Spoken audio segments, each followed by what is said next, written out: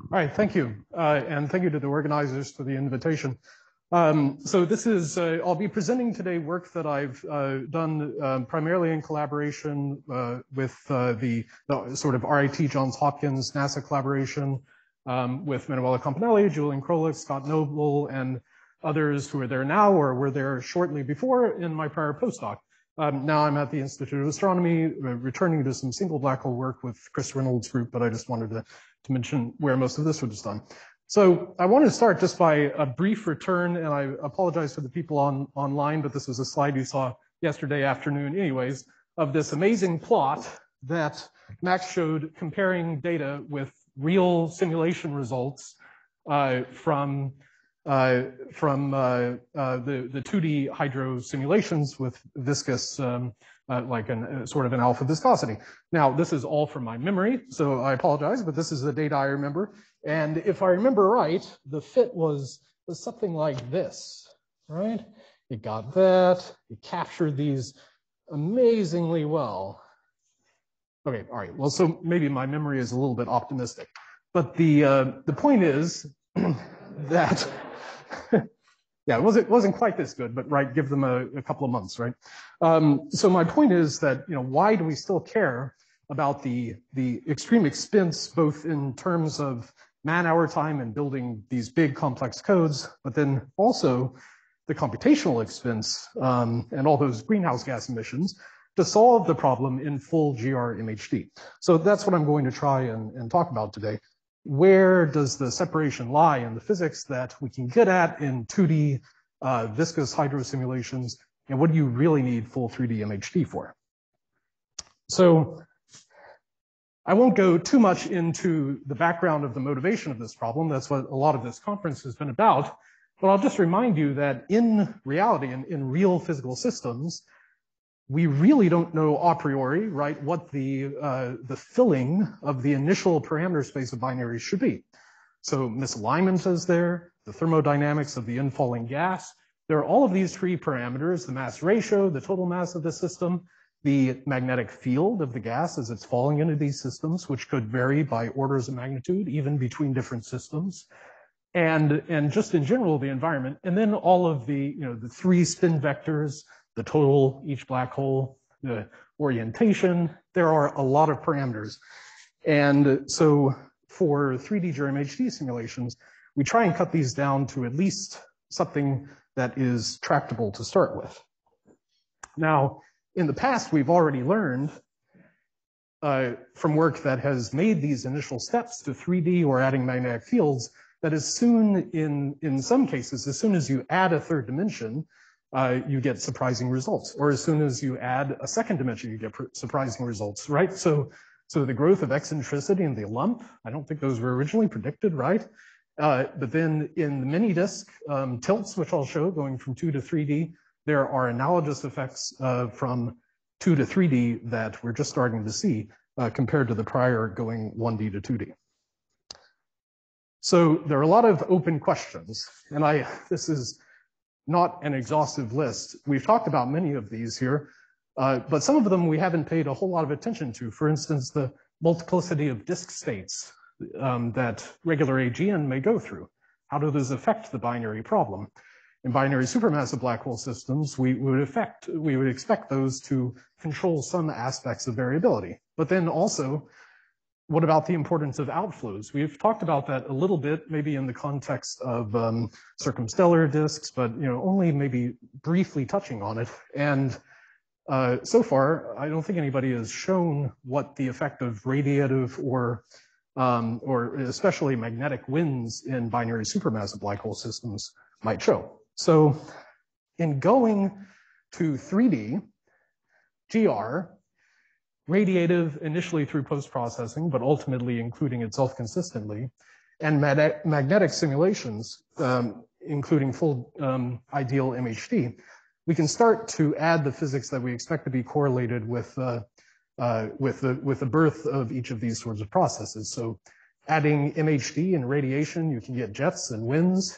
With the magnetic field, you can get a true, maybe, turbulent distribution in the circumbinary disk, which I'll show Mason effect. With radiation, you can get a spectrum, light curve, etc.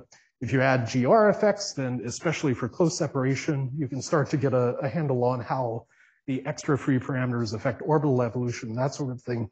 And then even in 3D, in the very most basic vanilla situation, there are important 3D effects that we can start to include. So this work is building on a tremendous amount of work in the past. I'm sure this is not even close to a complete summary of the prior work. I've focused mostly here on the work that has been done with grid-based codes. So I'm sorry for the extra incompleteness in terms of SPH codes. But in the GRMHD world, there's kind of a spectrum of codes that go from, on one end, 2D and then 3D viscous hydro equations, which we've heard a lot about.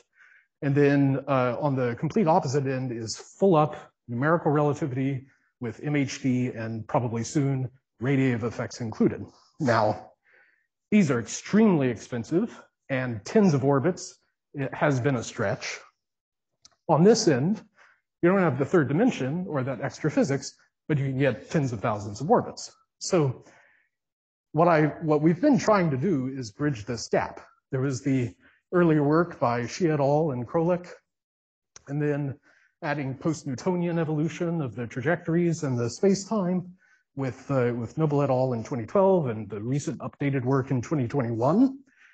And then there's this work that I've been building more directly off of, which was the setup of Bowen et al., where you take those types of disks where you just evolve the circumbinary and then start to try and see what happens inside.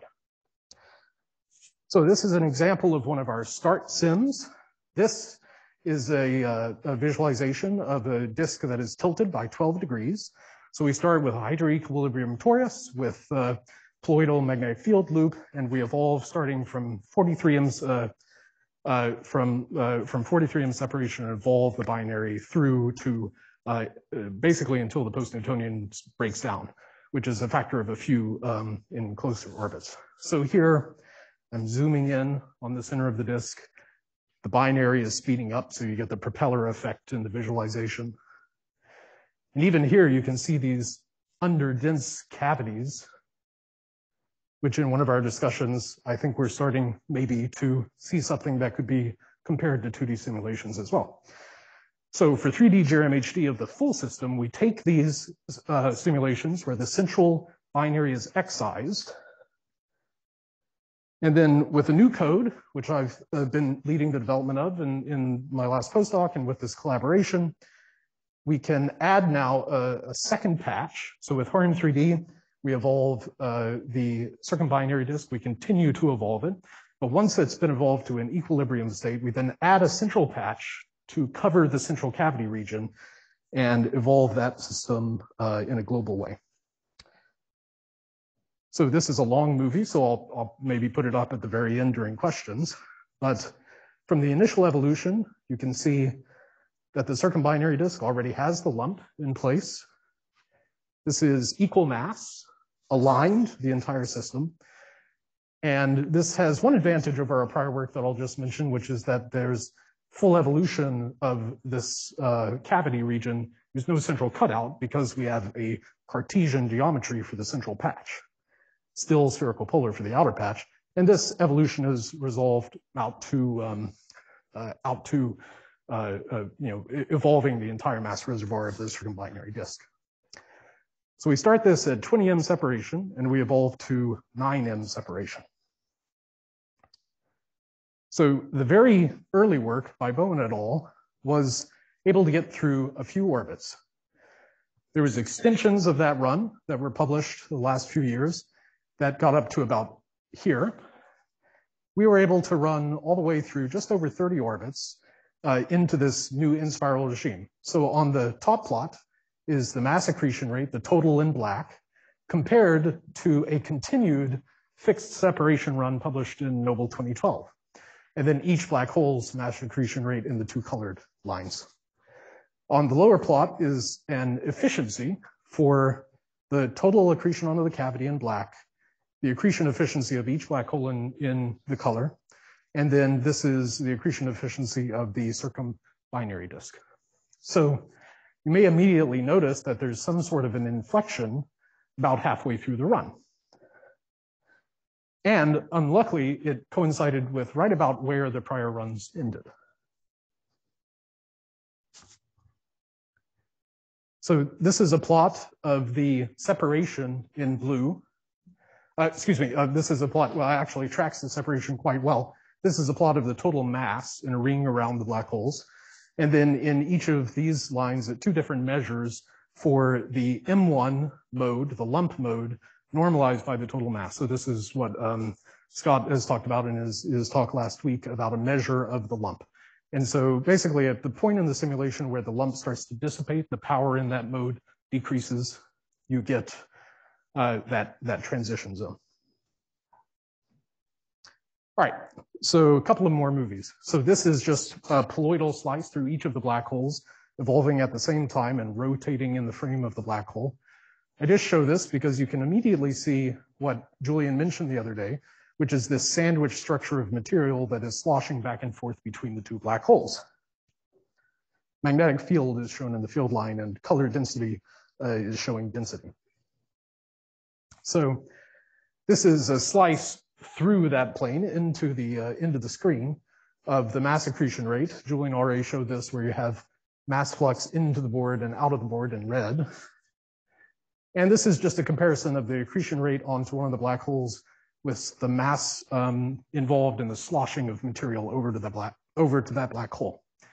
So here, for the first time, because the cutout was present in our prior simulations, we can really start to understand the energetics and the momentum that is carried in this mass sloshing, which is very important ultimately for understanding how much an accretion episode onto one black hole influences the following accretion onto the other black hole. So this is a poloidal plot through the entire system, rotating with the black holes. And I'll just draw your eyes to how much vertical structure there is in the material accreting from the circumbinary disk.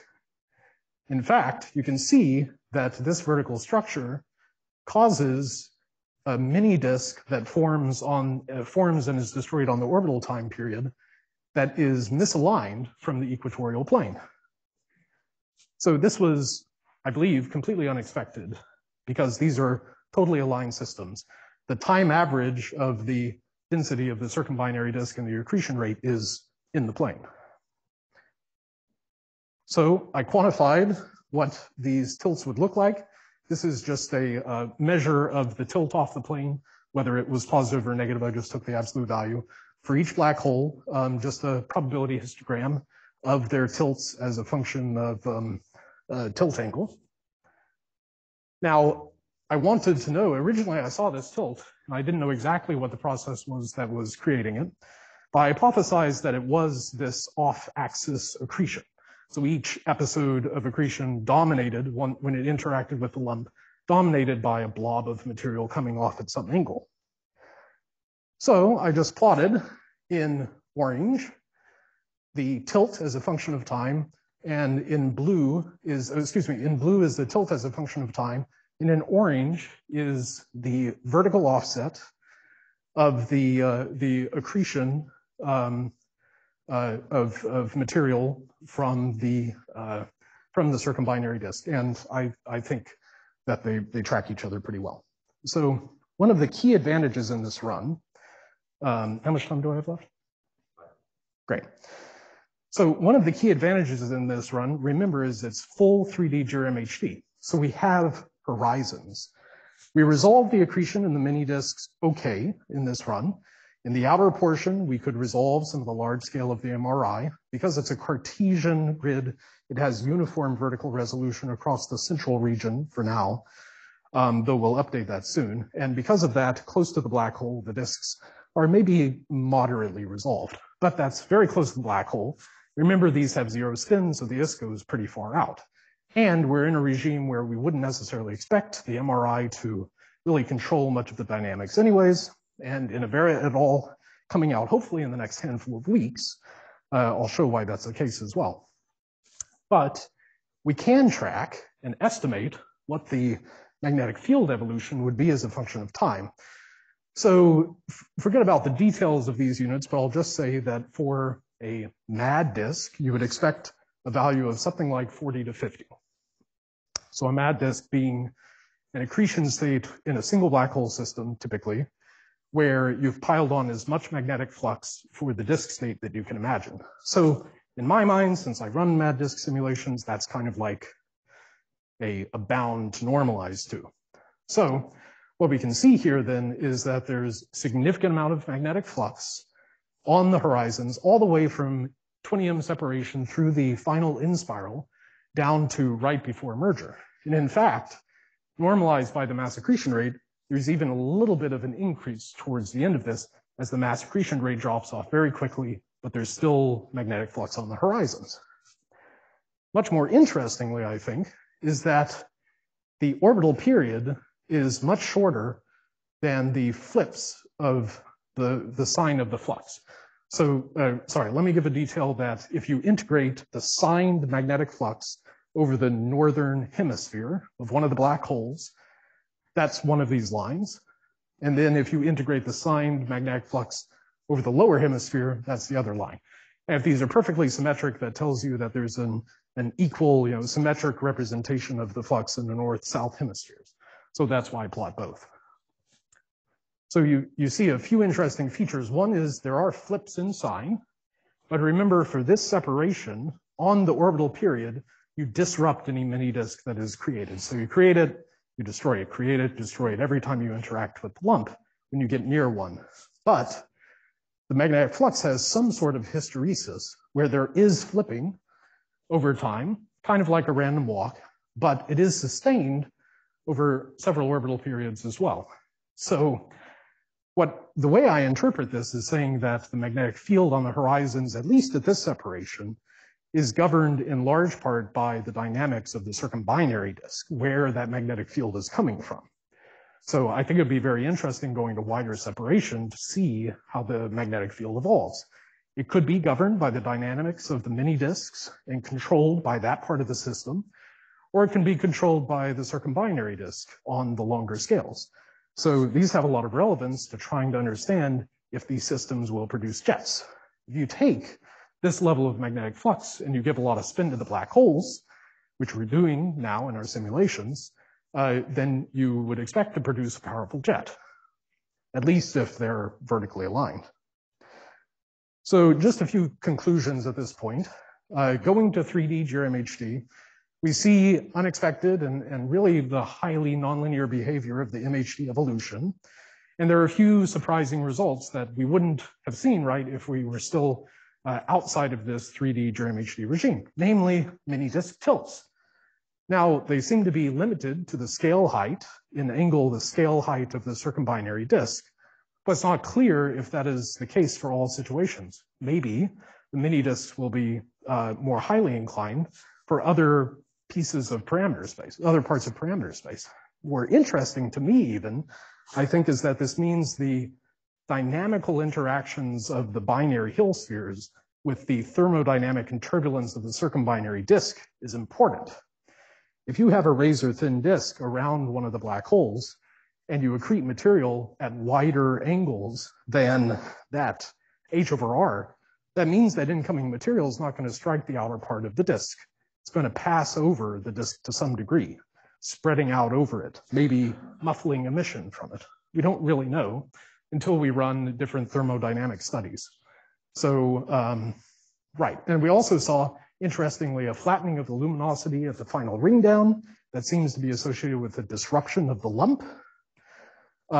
So going to wider separation will be able to tell us if the lump will still be present at this separation, if that result will fully hold. So I think there are a lot of open questions still.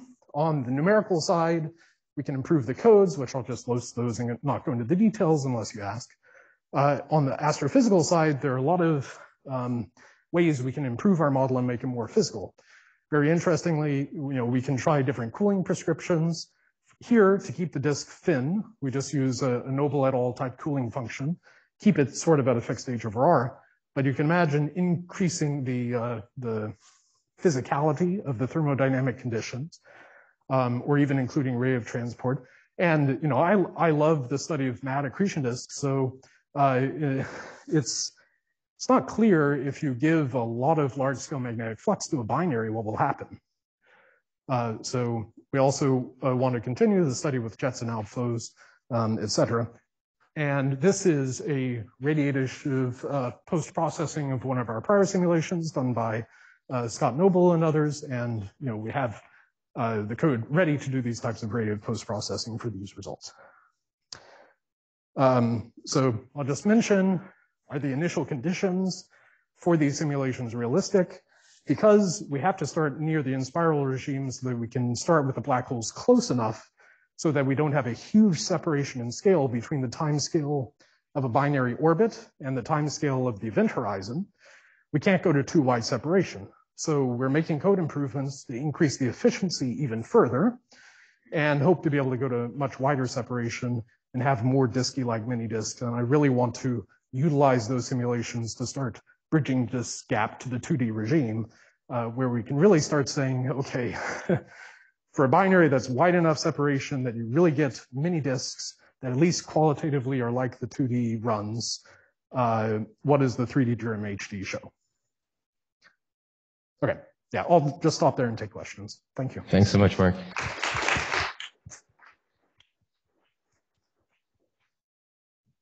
Can I start with a quick question while I give Mag the microphone? Sure. So if you do have these black holes spinning and create jets as you're saying you think you will, what do you expect to see two separate processing jets far away, or will this be something that's collimated into a single jet from the system? Just what are your thoughts on that? Yeah, so I think it's a very interesting question. There should be, you know, at close separation, I think separation is one of the key pieces of the answer to that. At close separation, like this type of separation, and for say moderate spin, you can imagine launching an outflow that's relativistic, you know, relativistic but not super fast. And if they're a line spin, then they would wrap around each other, and maybe topologically with polarization signatures of the jet, you could distinguish single jet versus a binary jet system by having two helices. For a wider separation or for angles of misalignment, I don't know. I think it's much more unanswered. And of course, if you have a non-equal mass ratio, then maybe one will dominate over the other. We don't fully understand the way magnetic field is transported in these systems. How does it get from the circumbinary disk to the mini disks? Does it stay in the mini disk? Does it get pushed onto the black hole? If there's any cyclical nature of the mini disks because of like interaction with the lump, then that modulation will maybe let the magnetic field leak away. So I think we're just starting to get some hints in that direction. Hi, this is Magda.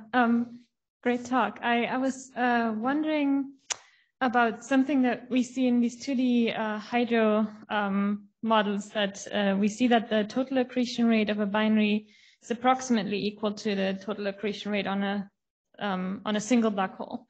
And I'm wondering if, I guess these simulations are too short to check if this is the case when you include all this physics and do it in 3D. But can you maybe speculate if this approximation would still hold, or if the physics you include there might change the picture?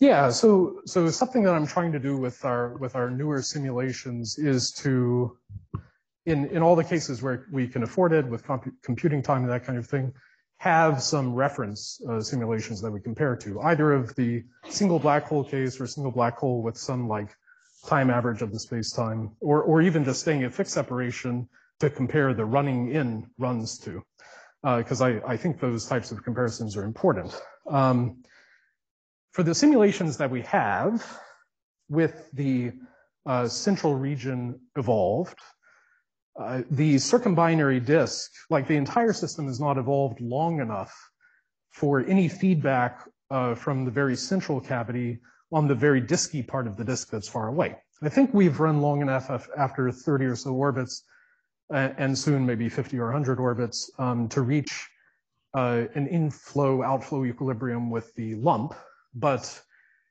improving the communication between the entire cavity system and the circumbinary disk, and including the 3D-GRMHD effect, including the 3D MHD effects that probably happen at large scales like magnetodynamos and that kind of thing. I think it's important to get, and I think comparison to single black hole systems is a good way to quantify the effects. And I think once we hit 100 orbits, and once we start with the much more equilibrated runs that Scott and others in our group have run now, I restarted from Nobel 2012 runs, which were maybe halfway to full saturated equilibrium state. I give reasons in the paper that we're about to put out why those particular differences shouldn't make a big difference in everything that I'm reporting. But I think to answer your questions, we need these two steps: longer runs by a factor of a few, which we can do, and starting with new initial conditions, which we have ready. So stay tuned. Great. We have a few more minutes, so we have one here and then two online. Yeah, this is Bhupendra. Great talk, Mark. My quick question is on the magnetic flux profile you showed. Is that at the event horizon or at some larger radius? Sorry, is it at what? Is it at event horizon or it at some radius? Like, does it depend on the radius? Yeah. So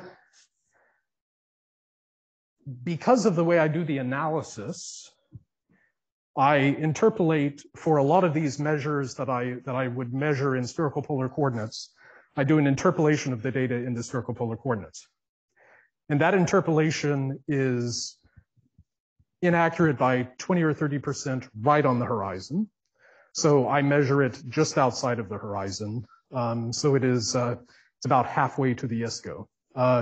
Single black hole simulations, I think, would suggest that that's a pretty robust measure of this quantity for these magnetization levels. But it is a measure that I hope to reduce from 20 or 30% error if I measure exactly on the horizon down to 0. I've done some convergence studies to make sure that this particular measure at halfway to the ISCO is robust, and it seems to be by varying the radius. Okay, Roman? Right, nice talk. The images you showed seem to be pretty geometrically thick. So I'm wondering what is the H over R that you assumed? I might have missed it during the talk. And how realistic this is, and whether you do take into account radiation pressure in blowing up this H over R. The second question which I have is Sterolfini and Milosavljevic showed that at some point, when you have a disk and then the binary starts rapidly merging due to the gravitational wave emission, there should be a sort of formation of a separated cavity. So the cavity should detach from the merging black hole. Do you think that you might be actually starting your cavity too small compared to this regime? I mean, that's just a question to you. So I heard the second question a little bit more completely. So let me start with that, especially since I'm more prepared for it. So this is a concern. If we started a binary at 20 m separation, but it decoupled at a much wider separation, then you think right. That's my question. Yeah. Mm-hmm. Right. Yeah. Maybe we start with too little gas. So I have one simulation where I start evolving at 43 m separation, and just making an analytic estimate for what the separation of decoupling from the disk should be for an H over R of 0.1, which we choose the cooling function to keep our disk at, and we start the disk at that H over R, and an alpha that I take a measurement from the very well constrained measures from Scott's 2021 paper of those very long simulations, then you get a measure of a decoupling at about 20 or 30 m. So I started a simulation of the circumbinary disk, H of R 0.1, with magnetic field, same kind that I've been showing, like the tilted one. This was aligned, equal mass binary, and I started inspiraling it from 43 m separation. And this is the separation, starting at 43 m. This is the mass accretion rate in blue, and there's this sudden drop, which coincides at, say about 25 m separation, smack dab in the middle of the range that we would predict. So I think this is suggestive that we're starting just past decoupling. If you take this simulation at face value. But the mass accretion rate, even at 9m separation, has only been reduced by 50%. So 50% reduction, we would expect still, basically the qualitative conditions of the disk haven't changed. One caveat, this disk did not start after hundreds of orbits. I started the Inspiral right at the beginning of the simulation, and so it reached 100 orbits about here. And so maybe the lump and the circumbinary disk wasn't fully evolved. So I'm about 2/3 of the way running a simulation that we started at 43m separation, but started with a fully equilibrated disk. The lump was present and saturated, etc.